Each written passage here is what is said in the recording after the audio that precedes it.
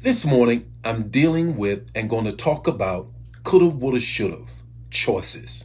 That's what we're going to deal with the whole week. The choices that we make. Now, look at the text, the talk, and the takeaway. The text is this. It's very, very familiar. I want you to hear it again for the first time. Romans 7:19. Here is Paul talking about his whole deliberation in terms of how he should conduct his life, how he should behave when he's confronted with the things he wants to do, and how should he make right choices. Romans 7:19. When I want to do good, and who doesn't? I don't. And who doesn't? Who doesn't? And when I try not to do wrong, you already know. I do it anyway. Isn't that powerful? Let me read that again. I mean, if that doesn't, say amen. Put an amen right in the chat right there, because if that doesn't speak to all of us, I don't know what does. Romans 7:19. When I want to do good, I don't. And when I try not to do wrong, I do it anyway. Coulda, woulda, shoulda. Coulda, woulda, shoulda. You ever been in situations in which, man, I should have done that? Or, man, I shouldn't have done that. That's what just comes your way. That's life.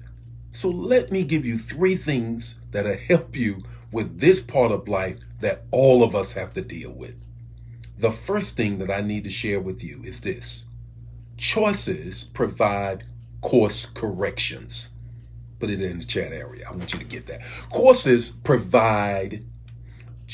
provide course correction.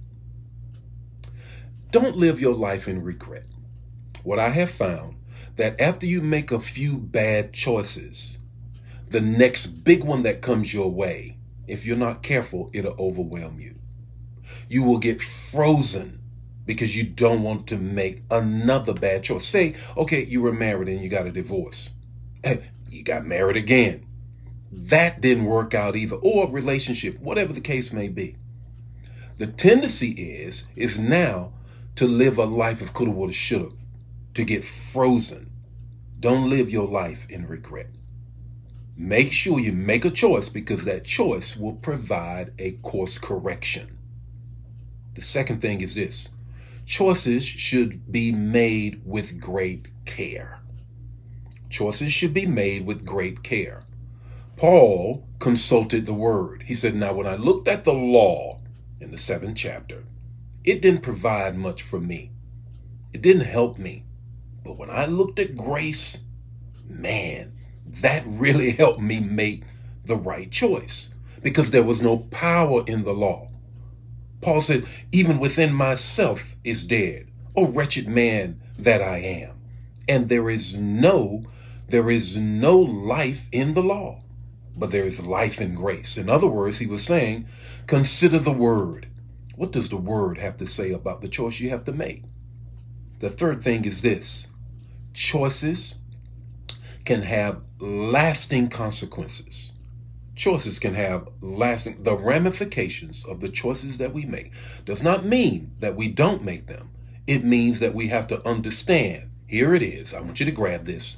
It's like pebbles in a pond. It's like throwing a pebble in a pond. It's going to have a ripple effect. It will have a ripple effect. But trust the second point that I made. Make it knowing that God's grace is going to be there. Make it knowing that God's grace is going to be there. And the ripples that it makes in the ponds of your life. Go to Romans 8:28.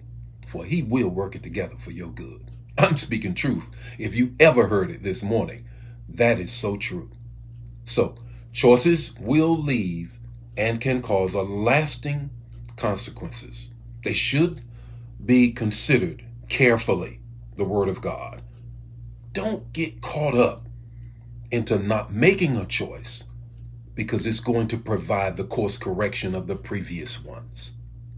We're talking about choices all week. I need you to tap into it and share the manna. Here's your takeaway. Get the takeaway. Choose well, underline that word, because you will likely be drinking from that well for a while. Choose well, because you're likely to be drinking from that well for a while. The Lord be with you today. May his face shine upon you, give you peace. We're going to be dealing with choices this week. God bless you. Bye now. Share the manna. Don't keep it to yourself.